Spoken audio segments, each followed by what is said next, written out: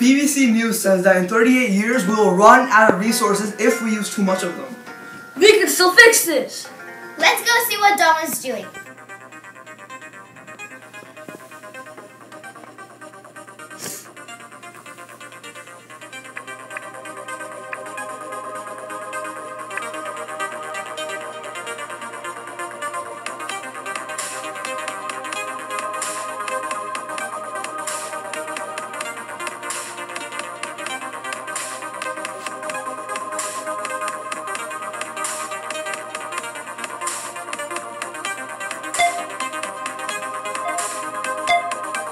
Use the sunlight. Wait!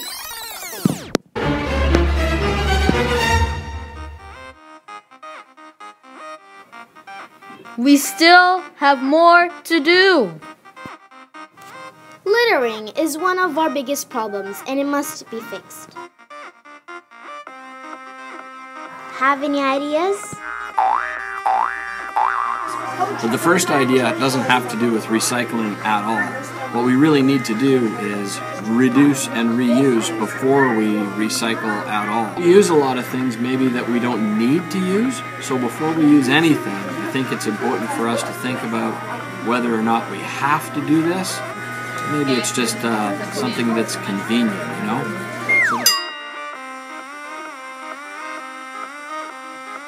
Many things Donwood students can do to help the environment. The first is as easy as stop littering.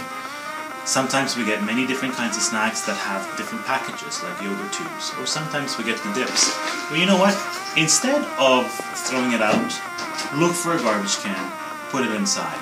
That's one quick way you can help the environment here at Donwood Park. What else can we do? What will happen if we didn't recycle here at Donwood? That's a good question. I know what would happen. The recycle bins would grow bigger and bigger and bigger, and they would overflow everywhere! Save energy.